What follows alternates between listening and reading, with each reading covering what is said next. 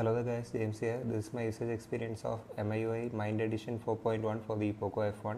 So this ROM is MIUI 13 based on Android 12 and it comes with perf kernel by default. First things first, SafetyNet does pass out of the box and banking apps do work fine. A neat little touch that I noticed with this ROM is that it shows the privacy indicator while using face unlock. Usually MIUI does not do this, even the Android 12 versions of other MIUI ROMs that I've tried. But the main highlight of this ROM is the customization on offer. In the settings you have a separate section called the Mind Lab where all sorts of customization reside. You can see a lot of customization on offer, from icon styles to control center, where you can set different types of wallpaper based theming for your control center. And yes, this is the new control center which I am a fan of. Having access to this volume panel without touching the volume buttons is kind of a lifesaver for me because my volume button is broken. It's also a neat little convenience which I'm a fan of. Apart from that, you have your launcher mode, settings, dialer, list view animation, notifications, etc. So yeah, this is a ton of customization for an MIUI based ROM, and you usually don't see this. This level of customization is only seen in AOSP based ROMs, and that is the reason you install custom ROMs in the first place, for a lot of customization. Even in the launcher, if you go to settings, you can see a ton of customization. You have your animation speeds, and yeah, this ROM also comes with the go back to previous app, which means if you are in an app, you can use the old style hold your back button to go to the previous app. You also can swipe on the navigation bar to switch apps, but this is also a neat little convenience. You also have Google Photos unlimited backup enabled by default, which is cool. And another neat little thing that I noticed about this ROM is that the volume steps are the number of volume steps is comparatively lower when compared to other ROMs.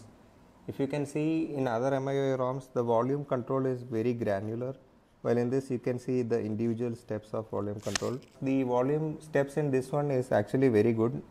Each step has a reasonable change in volume level. And one more thing is that you get bigger folders like this, so you can launch apps directly by touching the app icon inside the folder, which I think is cool, because you can club a lot of apps in a single place. The overall performance of this ROM is also really good. The animations are smooth, everything has been consistent. There has been no random reboots or anything like that. App launch speeds are also good. It's not the fastest ROM out there, but it is good enough. Just like the last time, I can't really comment on the battery life because I have not tested it extensively like that, and I usually charge around 80% and let it drain. So I'm sorry for that. I don't have a specific screen on time for this ROM.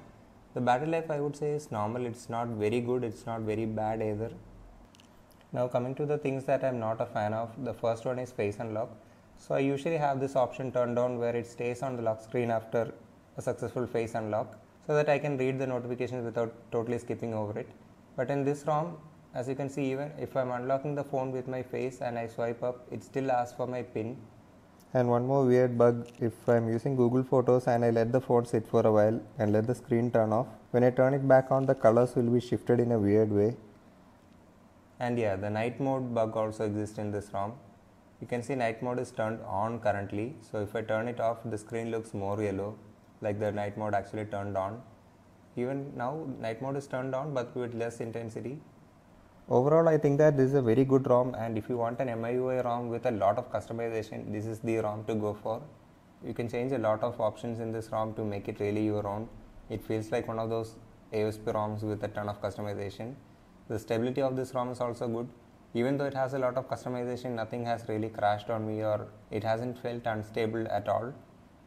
Apart from that, yeah, it's a good daily driver ROM with a lot of customization on offer, and the performance is also good. So that has been it for my usage experience of MIUI Mind Edition 4.1 for the POCO F1. If you have any questions or queries, feel free to leave them in the comment section below, and see you guys in the next one.